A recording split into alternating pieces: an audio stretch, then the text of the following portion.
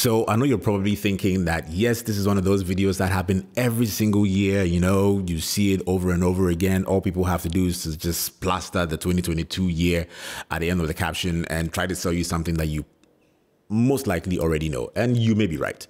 You may be right to some extent, and you may be wrong to another extent. So YouTube as a platform is constantly changing and evolving. And that means you also have to constantly change and evolve.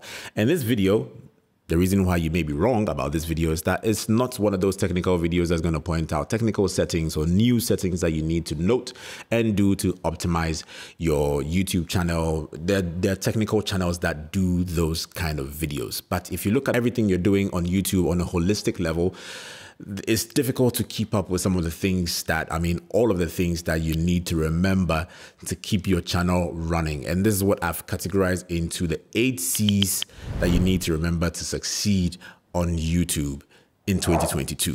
So I'm not going to waste any more of your time. I'm going to go straight to the first thing that you need to remember. And this applies to anybody who has a channel or is planning on starting YouTube. And the first C for succeeding on YouTube is courage. Everybody thinks that, yes, to be creative and all those things, yes, but in your creativity, if you don't have the courage to proceed or you can take the first step to record that video, to click the record button like you hear on Think Media, all you got to do is to press record.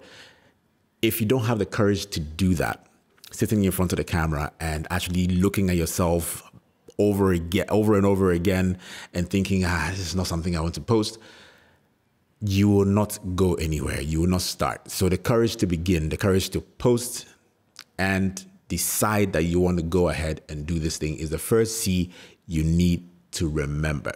The second C, I think, is going to be conditioning.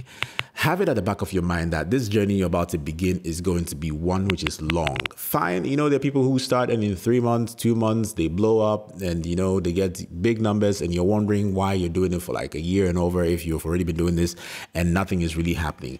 Condition yourself that it's a marathon. You need to be doing this for a long, long time for you to see the results. And if you don't have at the back of your mind that that's what you need to do, it's going to be very difficult for you because sometimes you want to give up. You're doing everything and it's not working because you're not conditioning yourself for the long haul. I, for one, decided to start this YouTube channel to document my freelance journey when I started. And I told myself that I'm going to release a video every single week for a year. That was the conditioning I gave myself for a year to see how it goes. Even if I rise from, at the time when I began 44 subscribers to even 400 subscribers, I had grown. It might not be substantial or as big as I would have wanted, but I have grown. And 2 years down the line, this being the third year that we're in, 2022, I've grown from 44 subscribers all the way up to 4,600 and something subscribers at the moment. So yes, condition yourself that it's a marathon and you need to, the third C, commit. Commit fully to wanting to do this. Not that you do a video today or you do a few videos consistently for 2 weeks or weekly and then you leave it for 2 more weeks or a month before you come back. No, the commitment has to be that you're doing this fully. YouTube is, most people underestimate the amount of work that goes into creating content, but the commitment level for creating content every single week is super high. And it's also part of the conditioning that you have to have, that you're going to commit to this and do it. Another C that I'm going to mention for you, the fourth C to help you to make sense of all of these things that you're doing is consuming. Consume a lot of information, consume a lot of data. There's a lot of channels. Again, I'm going to link them in the description below for you to check out that go into technical details. For example, things like knowing a tip like the first 15 seconds of your video is the most important because that's where you capture your audience, whether they will stay or not, and watch the rest of your video. Some of these technical things that you need to know, some of these tips and tricks, channels who have experience have done it over and over again, and there are tons and tons of information out there. So consume a lot. In consumption of technical, you also go into consuming inspirational content. Watch a lot of people do a lot of the things that you may like in a way that you may like. And the fifth C, is it the fifth C? The next C not to number it. The next C is to copy. Copying is fine. I mean, yes, it is said that good artists copy, but great artists steal. When you consume all those content, it is okay to actually copy, but not necessarily copy exactly what the person is doing and try to even copy their personality on top. That's like literally copying somebody's exam and writing their name on top of your answer sheet. It's stupid. So copy, find inspiration.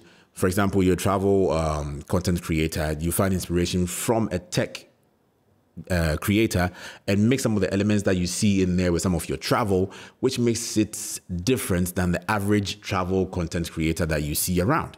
So cross content copying is allowed. You put yourself in there and make it yours. The elements that makes it you is what you need to know. So copying is a really good thing when you know how to do it.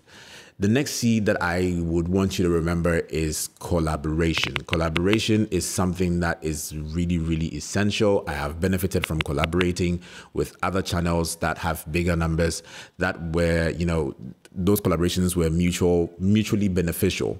So the thing in collaboration is, you know, sometimes people want to collaborate with you or you want to collaborate with them because they have big numbers and you think that they'll in turn give you a number of subscribers that you need to grow your channel. Although that's fine and everything, if those subscribers are coming to your channel and there's nothing for them to stay, they'll probably unsubscribe or leave or not become core fans of core subscribers who support your channel properly. So that the collaboration doesn't have to be just any collaboration. It has to be really well thought about and it has to be beneficial to both channels. And I was saying that my channel collaborated with a few channels. One is Anaita. She interviewed us on our relationship. That's my channel, my relationship with my wife. Another one collaboration that I did was with the Champong family. Anna interviewed Elaine on being a Dutch woman living in Ghana. And in turn, we had a conversation about when they were leaving Ghana and going back to the Netherlands.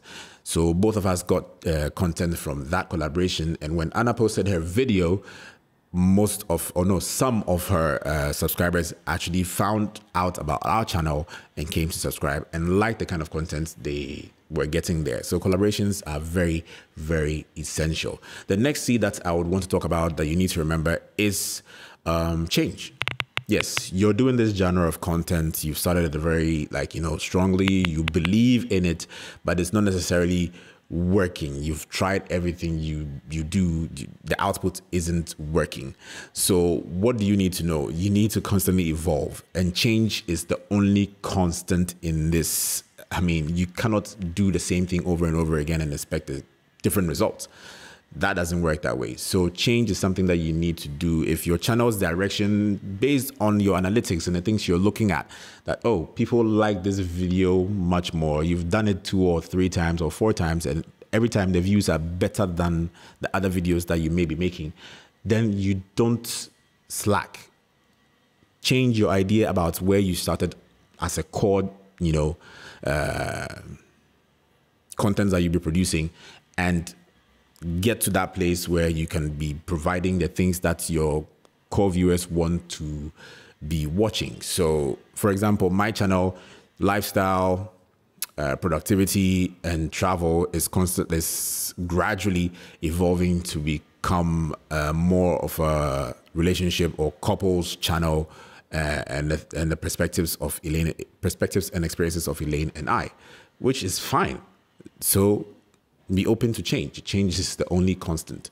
And I think the last C, if I'm right, is consistency. So of all the things that I've spoken about, the only thing that keeps them going is that you're consistent in every aspect of your creation. You're consistent in learning or consuming content, not over consuming and not like underproducing. No, you're consistent in consuming content, learning. You reach out, you collaborate every now and then, so that you're opening yourself to a wider network and different people from the other channels as per their subscribers. You're improving your quality in terms of how you film. You're learning about the craft of storytelling. You're improving your gear, your sound, all those things. You're learning about the technicalities in terms of your thumbnail and your titles, your SEO, which means your tags and all those things. You're constantly learning and improving all those things consistently. And consistency is, like my friend Joshua Cleopas would say, is the only cheat code. You need to be consistent. You cannot be posting today and post 3 months later and, you are good for 3 weeks and then you vanish for 2 months. It doesn't work that way. You're not going to see anything work in your favor. So be consistent in all the things you do. And if you're a beginner here watching this video, I think you should check out my YouTube beginner lessons, which is going to appear on the screen here, I think. Is it here or here? Yes, the link will be appearing. Check it out and learn more about what you need to succeed. The last time I made a video like this was in 2020. And I'm making another one now, which is also not very technical, but rather much more on the conditioning and inspirational side for you to remember that these things are important. The courage to do it, the conditioning that is a long haul, committing to it, consuming a lot of content, copying correctly, collaborations, change, and consistency. Yes. So those, I think, are the 8C's. If it doesn't add up to 8, I lost count at some point. So correct me. And if you have other C's that I may have missed that you think work for this conversation, leave it in the comment section. Let's have a conversation around it. And I hope you got something from this video. I will catch you in the next one. Don't forget to subscribe and like this video. My name is Kwame. I'm a documentary filmmaker and voiceover artist based in Accra, Ghana. And peace.